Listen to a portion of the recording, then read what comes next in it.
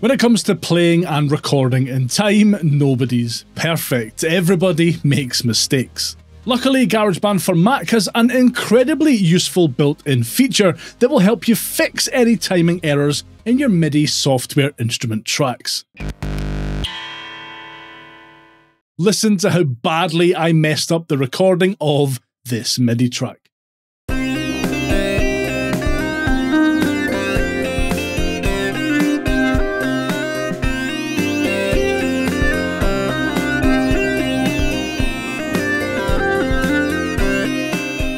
Now I have a couple of options of how I can fix this awful timing. With the offending software instrument track selected, I need to open the editor window. I can do this by clicking on the pencil icon in the top left of the GarageBand screen, by clicking on View in GarageBand's toolbar and selecting Show Editor, or by hitting the keyboard shortcut E. If I want to have the timing for every note in the track quantized or corrected, I just need to select every region in that track by clicking on my MIDI software instrument track's track header. Then, if I make sure the region tab in the editor window is selected, I can choose a note value that I want to use to quantize the notes in the regions I've selected.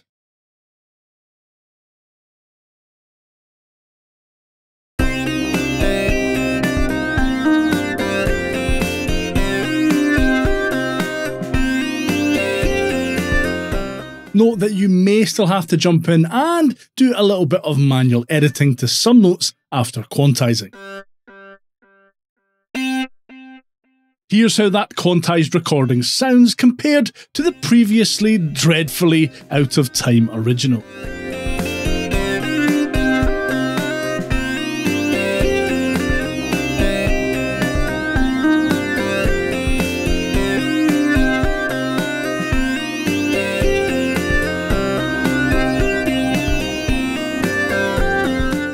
If you're only having trouble with a couple or even a single MIDI note, you can fix that with quantization as well.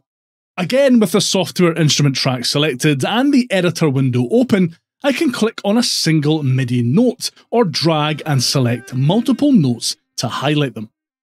I need to make sure the Notes tab is selected in the editor window, and any note value I choose will then affect the highlighted MIDI notes only. This can be useful if there are only a few really out of time notes in your recording.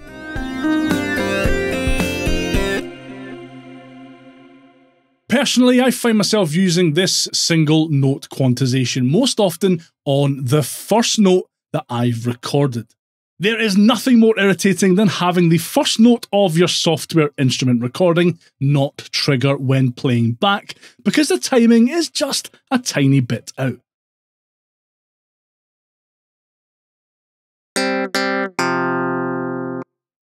Selecting that first wayward note and quantizing it is a quick and easy way to fix this issue.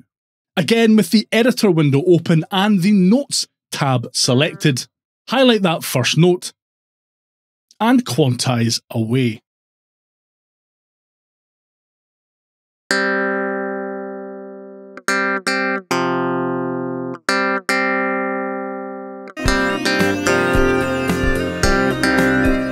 Regardless of whether you're quantizing an entire region or just a couple of notes, working out what note value to choose when quantizing is as simple as matching up to the amount of beats in a bar, though if you're not sure of this off the top of your head, a little bit of experimentation will get you there as well. Thanks for watching to the end of this video. If you found it helpful, please give that like button a good hard slap. I really appreciate it, and it helps more people see this video. And if you want to find out how to fix the timing of your audio recordings, watch this next.